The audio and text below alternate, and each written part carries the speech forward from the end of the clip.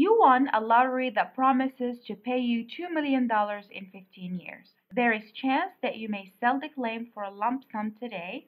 If you require an 8% rate of return, what is the minimum price you can charge on the sale of the claim?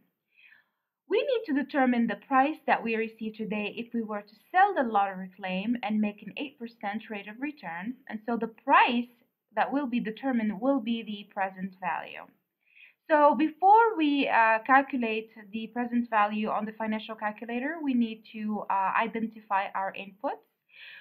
The lottery promises to pay $2 million in 15 years, so FV, or the future value, equals to 2 million. We are receiving this $2 million in 15 years, so N would be 15. We require an interest rate of 8%, so I over Y equals to 8. Now we can input this information into the financial calculator and figure out the present value. Before we do anything, it is very good to always clear our work. So to do this, you hit second FV to clear time value of money calculations, second CEC to clear all your work. Now the financial calculator is ready. So $2 million is our future value, so we input 2 million and hit the FV button. We're investing for 15 years, or this is how long it'll take us to get the sum of money into the future. So 15 is our N, so we hit N.